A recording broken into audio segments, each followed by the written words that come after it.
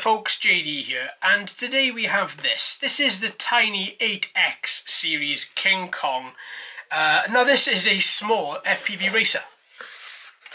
Once we open the box, as you can see, this is the basic version. There are three versions. There's basic and advanced, and there's another one as well that I can't remember.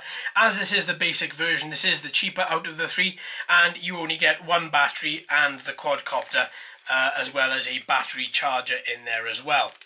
Now, let's just take everything out. Let me just make sure I'm not missing anything. No, I'm not. Beautiful. Right then, so let's put the box to one side.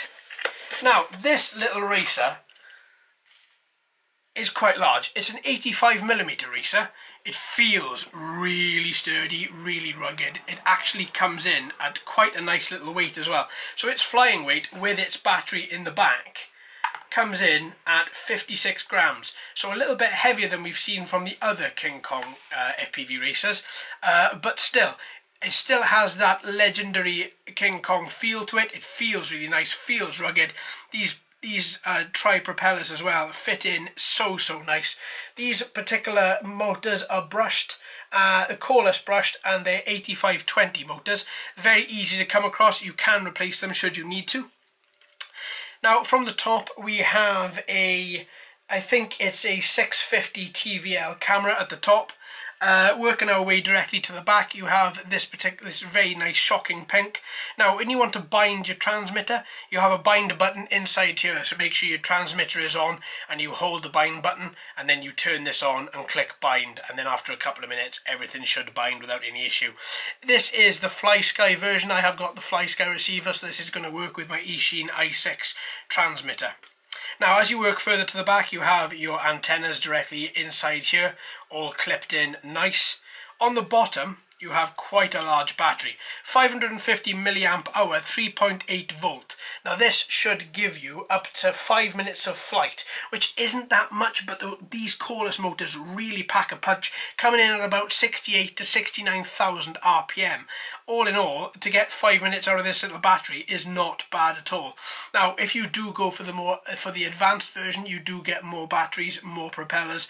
As this is a basic version, then I just get one of each. One set of propellers, one battery. As you can see, everything on the underside, should you come to replace these batteries, it's just pull, as usual. Just pull, plug and socket. Very easy, very nice. You get a little elastic band here that you can just pull your little cable out of, and then you can pull the motor out of the top here, exactly like I did on the Eachine QX65 a few months ago.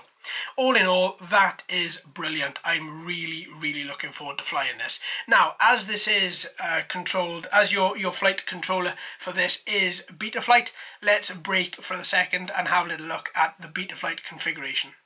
Okay, so to begin with, let's have a quick little look over this. Let's click onto ports. Okay, so UART1 and UART2 need to be selected inside here just to ensure that everything is ready to fly. Let's next go into configuration. Motor stop, I like to have that armed. Brushed is selected. I've already changed the name to JD Quad. That's everything I'm going to be changing inside here. As for power and battery, nothing to change. PID settings, I'm not going to change anything for this particular flight in the PID settings. I'm just going to leave everything as a standard default arrangement. Now next one, let's go through to receiver. I'm not going to change anything on the receiver side of things either. I'm going to leave them exactly pre-selected as their default values.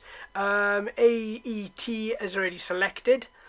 Now on here, I'm just going to bring over the top bit here over to the default level. I'm not going to select any other mode for the second. Motors, never have anything to do with this. I always leave them default selected.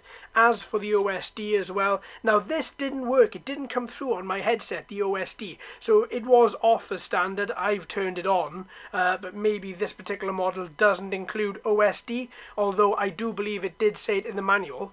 And then the final one that we're going to be looking at is just black box, nothing to do, and if you type version, same as all, it comes up and tells you the last default firmware version that has been installed on this particular quadcopter.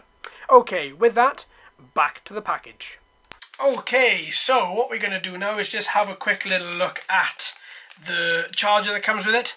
It's quite simple. It's a lovely little charger, as we've seen before with a lot of FPV racers. This is kind of the standard.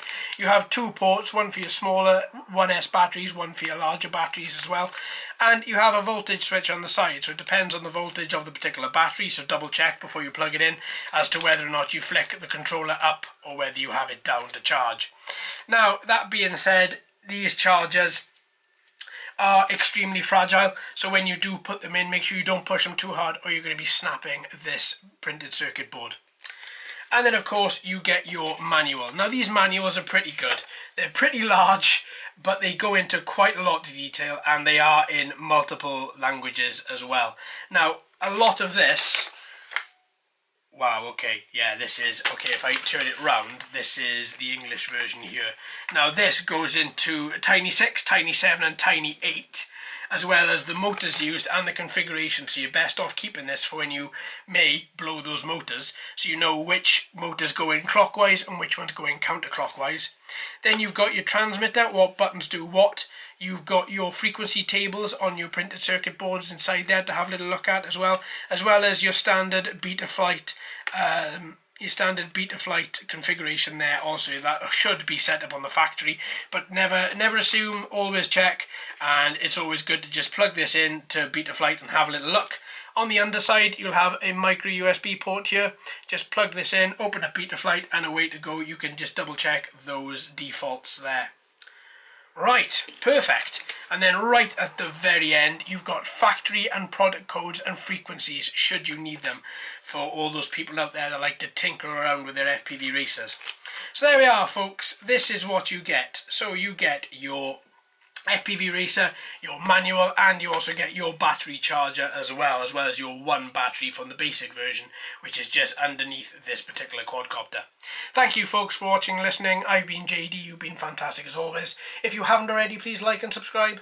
Hello and welcome to all the new subscribers. I hope you're enjoying the channel. So until next time, my friends, happy flying.